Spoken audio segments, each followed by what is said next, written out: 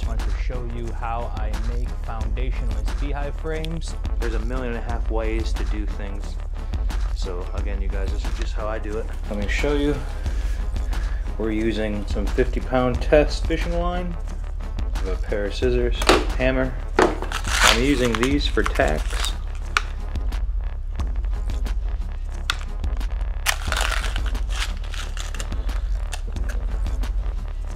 They're very small. Just enough to hold the fishing string in place. And then of course we have wooden frames, so you can use these deeps or you can use these with mediums. And you can see here this type of frame, there's a groove top, so all we do is we find a piece of 2x4, we rip it down on a table saw to length, and we'll just glue this in place. So glue is optional. I will use a little bit of tight bound glue only because here in Southwest Florida, if that falls out with a whole comb, that'll make a huge mess. So I do prefer to use a little bit of glue, and then when it's glued in place, we'll put the fishing string in.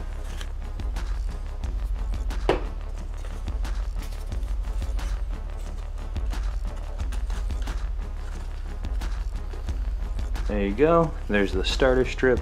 Gives the bees a nice edge to draw on. Let's run the fishing string. The fishing string we'll go through 3 times.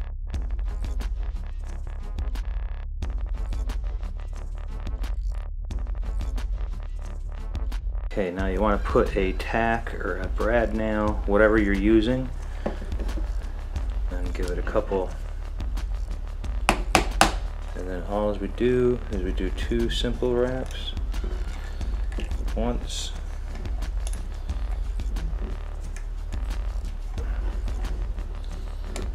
Twice. Maybe 3 times. Then we can just drive that tack in all the way. Pull the fishing string tight.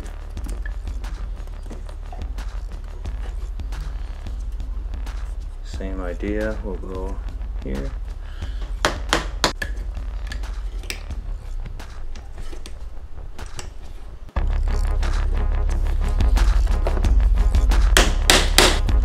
Cut off the excess.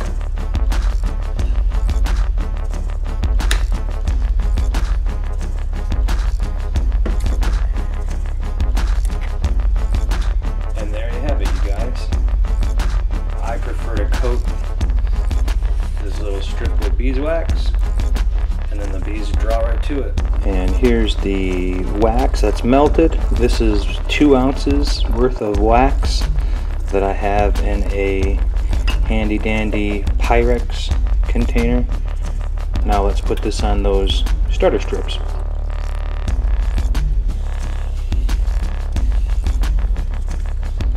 It's just a foam brush.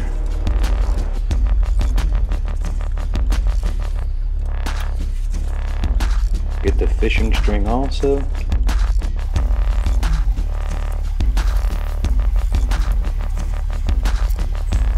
So I'll just do the rest of those. So just a very quick short tutorial on how I make foundationless beehive frames.